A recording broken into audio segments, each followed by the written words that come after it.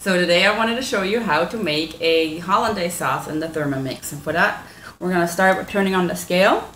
And actually no, we're going to start with the butterfly. Put that in first.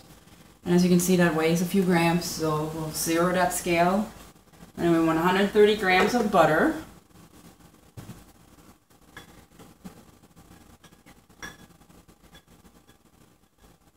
So there's our butter.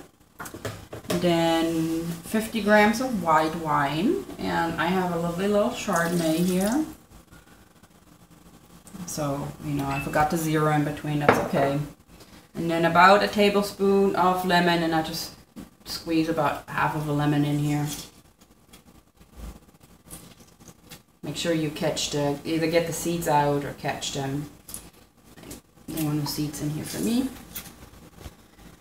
And then we have half a tablespoon of salt and a pinch of pepper. That goes in here. And then finally we have 4 egg yolks.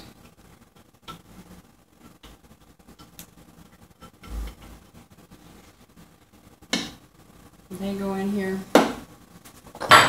And then we add the lid. Gonna flip this one over, and then we're gonna set it for 6 minutes at 70 degrees and speed 2. And that's it, and we'll see you in 6 minutes, and I'll show you what the end result looks like. Here we are 6 minutes later. Let's turn it off and have a look and see what our Hollandaise looks like.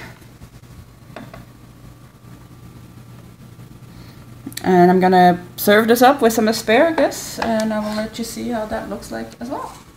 Alrighty, here we go. Asparagus with Hollandaise. It tastes as good as it looks. Enjoy.